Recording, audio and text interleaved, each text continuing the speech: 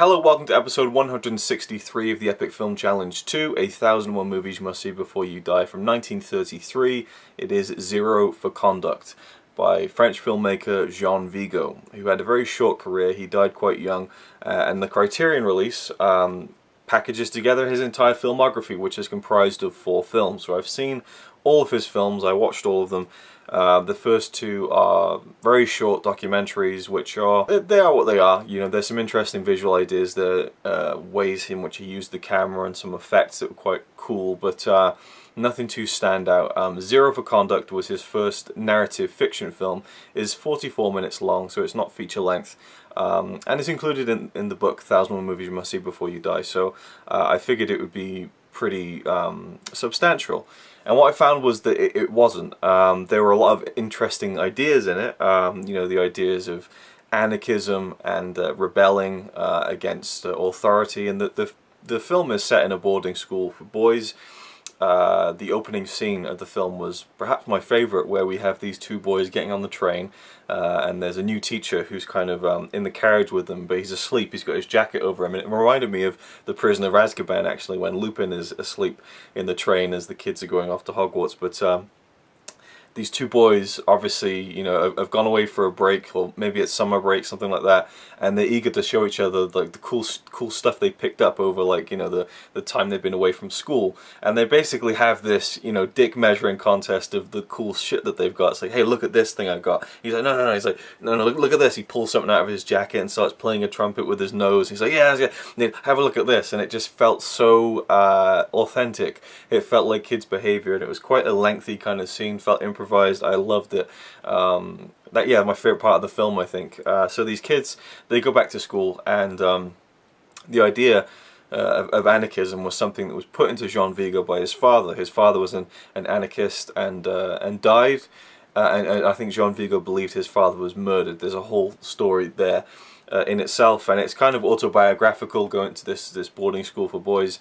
And the film just basically shows these kids slowly rebelling, you know, bucking against the authority of the school, the teachers, and there's some colourful characters in the school. The new teacher who comes in was very fun. He was a Chaplin fan, obviously, the character. He does a little Chaplin imitation during the film to please the kids, and he seems to go along with the kids' spirit of rebelling. He doesn't really mind that they're, you know, kind of doing these things. And there's some interesting techniques, again, like kind of, I think there's a bit of stop motion animation in there. There's these little kind of tricks and some slow motion photography, which is very nice to look at. You know, you film something in true slow motion, you know, it looks gorgeous almost no matter what you do it with.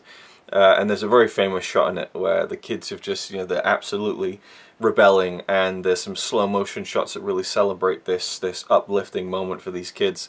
And you kind of see, you know, the penis of one of the little boys there.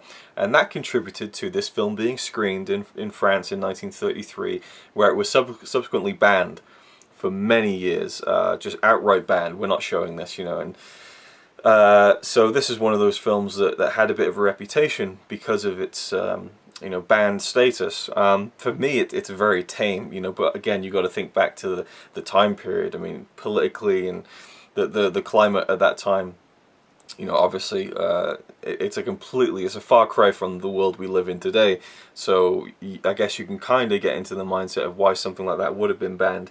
But even back then, it's kind of ridiculous, is the point I'm getting at. I liked one of the higher ups in the school, who was this short man. Like he was kind of he had a really funny voice. But I mean, yeah, there's not much to grab onto.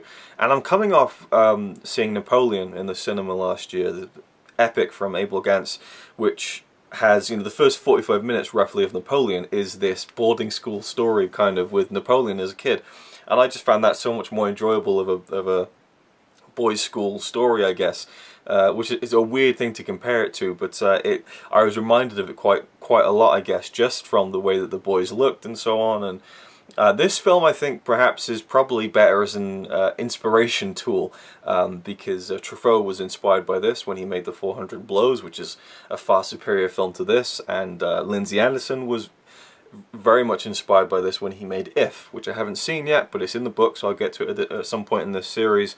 I was going to try and review it straight after this one to kind of, you know, tie in between the two, but it didn't end up working out that way. I like Jean Vigo's style. You know, just the way the film looks is very nice, but ultimately I didn't really grab onto anything really with the characters. It was fun to see the kids rebelling, but there was a storyline between the kids that I couldn't get into because I wasn't really sure who was each kid. They looked very similar, and so I just didn't really latch onto any particular character. So ultimately, you know, it was, you know, it wasn't a waste of my time, but it wasn't something that I thought was fantastic. So is it a film you should see before you die? It's a no from me. I could see people, you know, maybe going for a yes on this one, and certainly it's something you could watch again and maybe get more out of, but I've got a feeling that it's just one of those films that I enjoyed, but I didn't quite get the hype on it. So that's it for now. In the next video I'll be covering Jean Vigo's first feature-length film and his last film in general, which is really sad, but a bit more to say about that one. So I'll see you in the next video. Thank you for watching, and again, I'll see you in the next one.